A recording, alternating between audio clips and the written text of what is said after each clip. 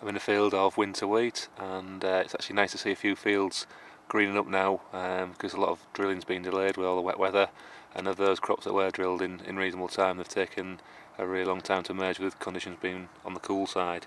With this wheat following oilseed rape, then slugs are an obvious issue, so you can see there is some leaf shredding going on.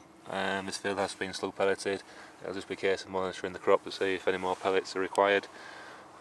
Where crops have not had the deter seed dressing on, then aphid control will need to be considered, as and when the crop gets a little bit bigger, probably at the 2 to 3 leaf stage, it'll be ready for an aphicide.